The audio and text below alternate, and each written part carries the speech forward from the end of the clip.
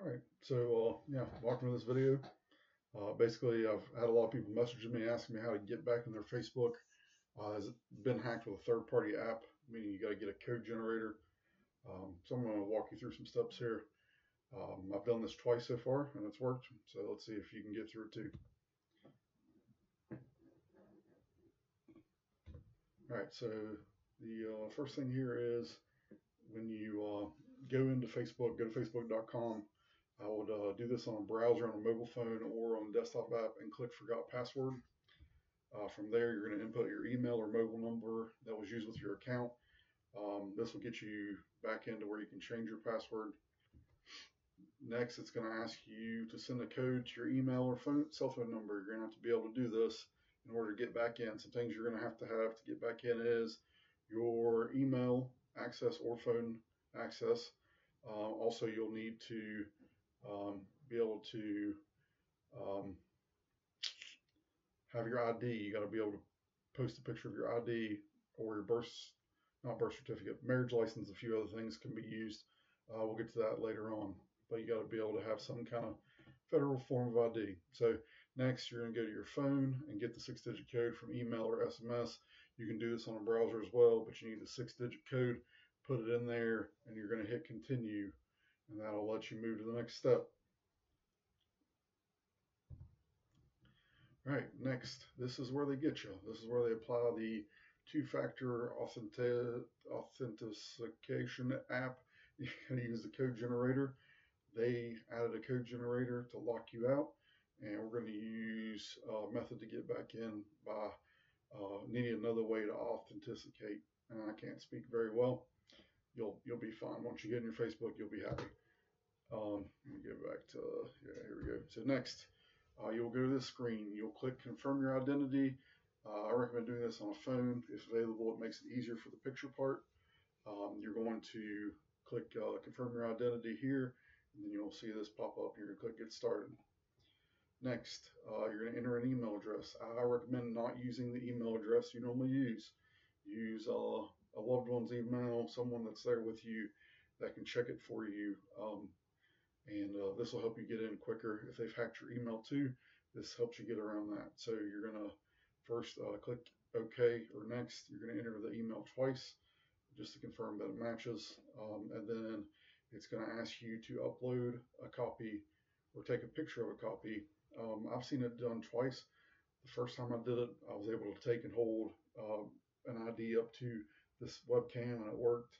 The second time I did it, I had to take a picture. I did it on the iPhone, took a picture, it worked. And then also I've seen where you have to take a picture and upload it. So whatever comes up here, you can do driver's license, passport, marriage certificate.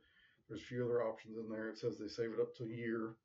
So that's a little sketchy, but if you're locked out and you want to get back in, this is how you have to do it. All right, it'll take you to a place to take a picture or document. I've, like I said, only done this ID. I can't show you this again, unfortunately. Like I've done it twice, but if I do it to the accounts I've done it to so far, it's going to lock them out. So I don't want to do it again. The things I do need to warn you about is you got to make sure the picture is flat. You got to make sure all four corners of the ID is in there. You got to make sure you can read it. And what I've seen is about an hour in order for you to get those back. So you just keep watching that email you typed in the last screen. You wait about an hour. It could take up to 24 hours, they say, or 48 hours, depending on. I've seen them both. But do not do this step again. It will flag your account and might possibly keep you out of it permanently. So again, do not do this twice. Do this once, wait the hour, 24 hours probably max to get back in. So approximately 1 hour later or so, you'll get an email that looks like this. And again, this is one that I got earlier, was able to get in somebody's account for them. In this, there's going to be a code at the end I've knocked out, and then a code here that I've knocked out. You can either go to facebook.com, use the email or phone number, and this is your password, or you can just simply click here. Once you click here, it's going to get you back into your account, and you're going to be able to add in a new password and things like that. And I'm going to show you what you're going to need to do once you get in there. So again, I ask you to do a new password. I recommend something quick and easy. I would also write this down before you even type it in, because in the heat of the moment, you might forget.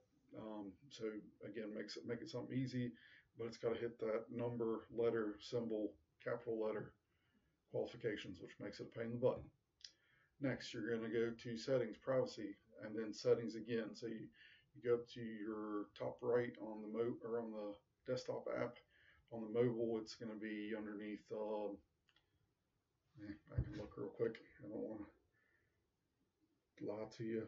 So under the app, it's going to be under menu, and then settings and privacy, settings again, and it's going to look very similar to this. And you can go into password security in there and do the same thing we're getting ready to do. So again, settings and privacy on here, then settings again, and then it's going to show your emails here under contact under the first screen. The first thing I recommend doing is going into edit and remove any account in there that is not yours. For example, I put this in there just to show you unknown email gmail.com.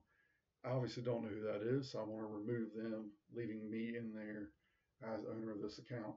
This is another thing they do. They add their email and they make it the main email, and then they will do some sketchy stuff to keep you out of there. So that's one of the ways they do it. All right, so we're up at 6 minutes. I'm trying to hurry. Security and login. You're going to go back, go into this menu again, security and login. And the other things you're going to look for is the first thing, how many people are logged in and where they're logged in. If you don't know who iPhone whatever is, click these three dots and hit remove, and do that to everyone except for the active now. The active now should be your PC or your computer. Either way, get rid of the ones you don't know. Next, change password. Well, we just did that. You might want to go back and do that at the end. And then next is use two-factor authentication. That's the most important thing. This is where they're locking people out at also. So you're going to come in here. It's going to probably have this already set up, and you can click remove. So the first thing you want to do is remove that. That's the way that they're forcing you to have that 6-digit code that you can't get unless you have that app. So remove that. And then next, you're going to use text messages. You'll type your phone number in, give you a 6-digit code, they'll let you in. And what that does is when you log into an unknown browser or unknown phone, you'll have to get a text message before you can get in. This will keep hackers from getting back into your computer, getting back into your Facebook. If you have the Duo app or a similar app, I recommend setting this up. I have the Duo app for work. I used it. It helped me stay logged in. Security key is USB. I'm pretty sure it's a special device. I don't have one, so I didn't do that part. Also on a desktop, you can download 10 codes, and I don't have time to go over that now. Not that important. All right, so let me go back 2 slides here. If you go to give alerts about unrecognized logins, you'll see this screen. This is important too. Go under here, get notifications, click email. This is going away soon. Eventually it'll start showing up in your mobile phone app, so that'll save you there. And then so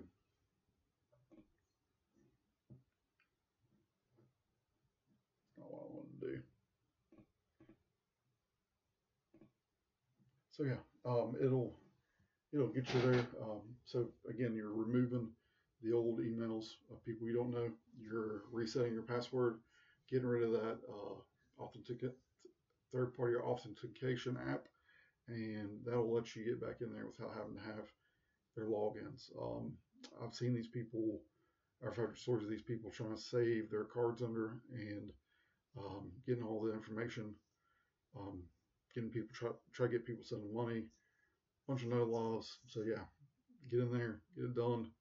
And again, the worst part of this is the wait. Once you upload your ID, it'll take them up to an hour or 24 hours to send you something. And my first time I did it, got in there easily. I waited. Second time I did it for somebody, I went in and typed 2 different email addresses, and it flagged the account. So currently I'm waiting to get it unflagged. So I'll let you know if I get an update on that. But again, thanks for watching. Hopefully this helps you out. Give the Facebook channel a like and subscribe if you don't care. Share it with your friends. Appreciate it. Peace out, everybody.